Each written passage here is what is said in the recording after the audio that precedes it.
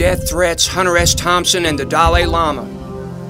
In the summer of 1995, on a sizzling hot Saturday morning, I received a death threat written in large, what looked to be blood letters at the downtown 7th Street post office. Across the wall above my P.O. box, the letter said, "Ron Whitehead will die August 20th. My P.O. box was full of mail, including a letter from Jim Carroll and a large hand crayon-colored art package filled with signed books from Allen Ginsberg. The postal inspector and 32 police officers took photos and interviewed me, asking, "Do you have enemies?" The Louisville Free Public Library main branch, 4th in York, was having a big exhibit of my work, walls covered with posters, glass cases filled with signed books and handwritten letters. On the Monday morning after the death threat, I discovered that someone had defaced the Published in Heaven Never Give Up poster, calling the Dalai Lama and me terrible names, plus calling us anti-American, telling us to get the hell out of America. For nights and nights, there were phone calls, hello, hello, click, no response. For nights and nights, there were car doors slamming, tires squealing at 2 and 3 and 4 a.m. Memaw died. Louverine Aglehart Render, Mama's mother, my grandmother. After the funeral at the Centertown Baptist Church, I loaded my family into the rental car and headed west for a 5,000-mile, 2-week road trip. We drove 24 hours non-stop: Kentucky, Illinois, Missouri, Kansas, Colorado, Pikes Peak, Independence Pass, Aspen, Woody Creek to Owl Farm. My kids knew about Hunter S. Thompson. My oldest son, Nathaniel, and my daughter, Ronnie, had met him in New York City a year earlier.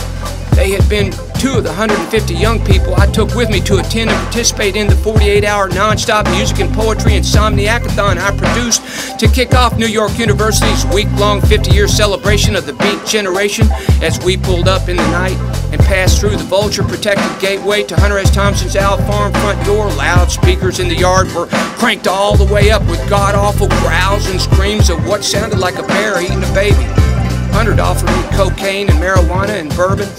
He signed 100 copies of He Was a Crook, the Nixon obituary, Published in Heaven poster. He asked me to read it to him. We exchanged gifts, long talks, good time. Jack Nicholson called 3 times, further into and through the night. Non-stop, I drove to 261 Columbus Avenue, North Beach, City Lights, San Francisco, where we hooked up with my friend Lawrence Ferlinghetti, who took us to the Chinese restaurant down the hill. After the meal, one of my kids asked for a fortune cookie, which pissed the waiter off. He said, "That American, not Chinese." Back at City Lights, we hung out for hours. Lawrence gave each of us $100 worth of books.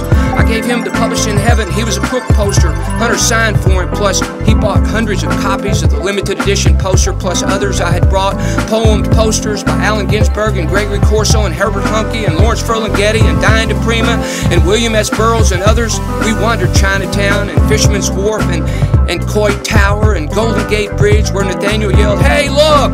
And we turned to see him standing on the railing, not holding on to anything, the wind blowing hard, sailboats below in the distance. I said, "Get the hell down right now." Damn, another close call. That boy has nerves of steel.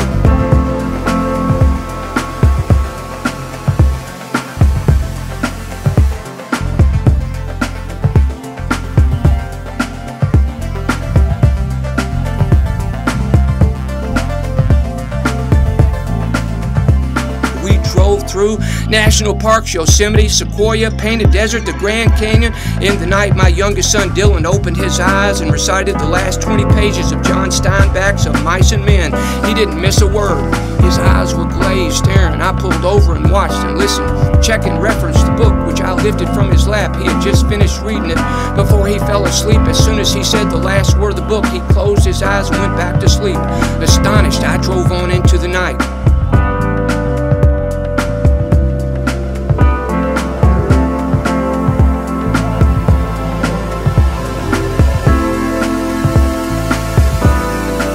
Home to Louisville. As soon as we unpacked, I went to visit Hunter's mom, Virginia. Hunter had asked me to keep an eye on her because more and more people were bothering her, claiming to be friends of Hunter, trying to get inside information for unapproved biographies. So that was the beginning of my friendship with Virginia Thompson, a remarkable lady, retired librarian who loved her bourbon. She called often, invited me to visit. At the end of each call, she said, "Oh, Ron, please bring me some bourbon. You'll have to sneak it in. They won't let me have it here." So I did, and the first thing she'd say when I arrived was, "I promise not to talk about Hunter today."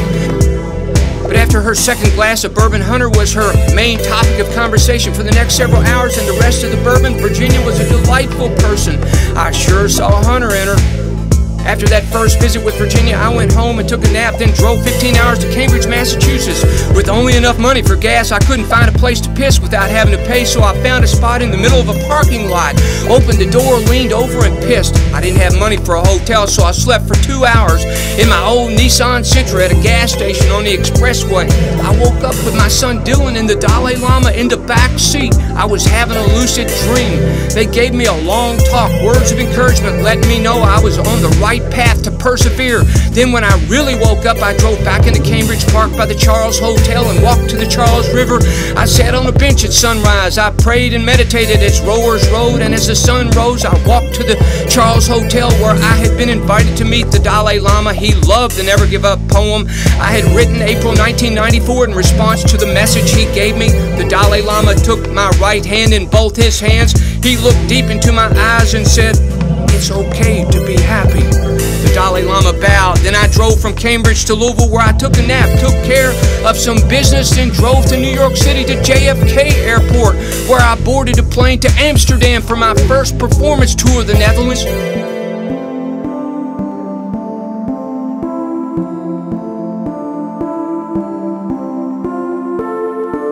Postscript.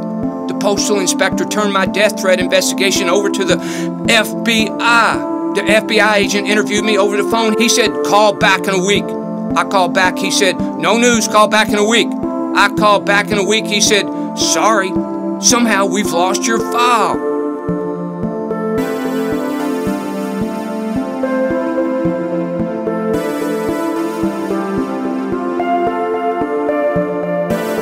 Postscript.